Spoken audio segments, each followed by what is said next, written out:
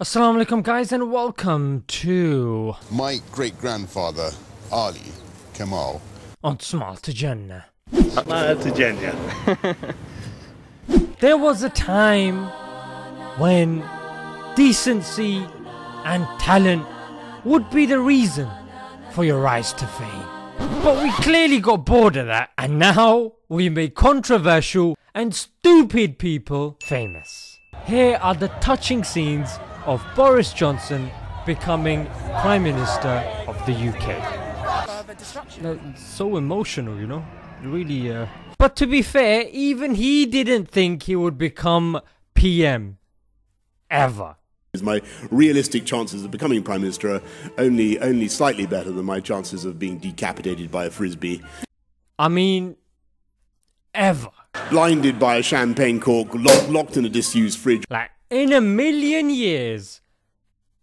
Ever. Or reincarnated as an olive, so... Sounds like he's describing the likelihood of positive change actually happening under him. Although the process was clearly undemocratic, yeah. It horrifies me, Mr. Speaker, that the new Prime Minister finds his position through such an undemocratic process. Chances are, if there was a vote, he probably would have got voted in anyway. Now, I'm basing this upon the continued successes of the far right. Case in point, Modi, Trump, Salvini. He was brought up in privilege. He was Eton and Oxford educated. So naturally his interests are going to be for the elites, and in particular, the banks. Can you think of anybody who stuck up for the bankers as much as I did?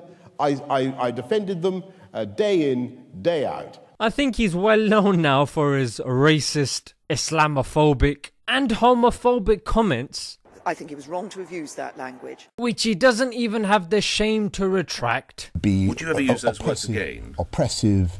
Yes, of course I would. Which has warranted him the much deserved title of the British Trump. They're saying Britain Trump. Some take comfort in the fact that his great-grandfather was a Turkish Muslim who supposedly was a Hafiz as well. My great-grandfather, Ali Kamal, could not only read this whole thing, but he actually knew it all off by heart. Amazing. But such people are clearly ignoramuses. I mean, Prince Charles, he's a descendant of Vlad the Impaler, in modern terms known as Dracula. The genealogy shows that I'm descended from Vlad the Impaler, you see. The royal family has German roots to such a degree that their family name until World War I was Saxe-Coburg-Gotha. But because of the anti-German sentiment, they changed it to the House of Windsor. Or if we look at the Queen's heritage, some have gone as far as claiming that she is from the lineage of the Prophet Muhammad, peace be upon him. So clearly heritage doesn't mean much. Hey, stop being negative. Let's give him a chance. Yeah, sure. Let's let the fire burn and see what happens. Oh darn, it's burned down the whole house.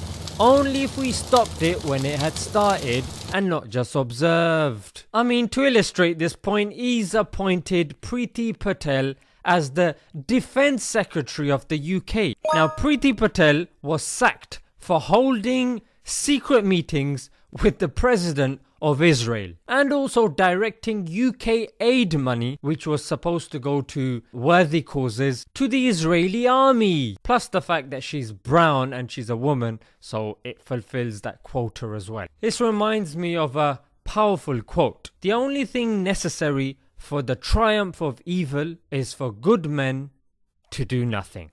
Inshallah, this will inspire us to learn more about our religion, be more active in removing misconceptions through primarily our actions and then our talk, and developing our language and knowledge so we're able to articulate ourselves properly. And of course, most importantly, practice our religion. When we're going away from our purpose, guys, we're just gonna suffer. And now, not only are we suffering, the people around us are suffering due to our laziness. Until next time, guys.